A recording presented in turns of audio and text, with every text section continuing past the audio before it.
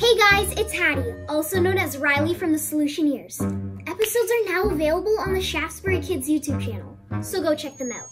Today's Boredom Buster is a Halloween candy experiment. What you'll need is some oil, alcohol, water, and your favorite Halloween treat. Let's get into it.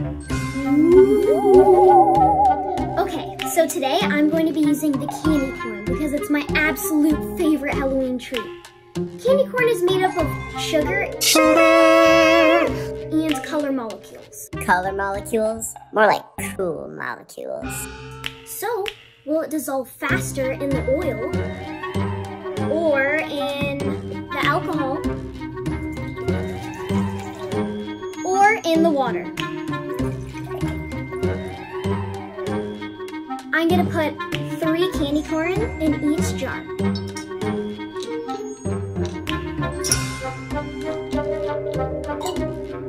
Let's wait and see which one dissolves faster. Ooh. Guys, it's been about 3 minutes and you can already see that the water is attracting the molecules of the candy corn.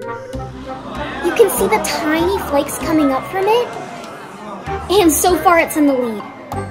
But the alcohol doesn't really look like it's doing much. And you have to remember the oil was already yellow, so it's not doing much either.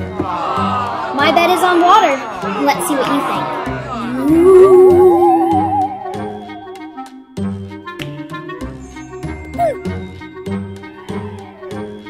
10 minutes and you can already see that the water is attracting to those sugar and color molecules. There's been a color change and the candy corn is barely noticeable. The alcohol has just started to dissolve and the oil has not changed at all. You guys can even try for longer, like an hour, and try with different candies.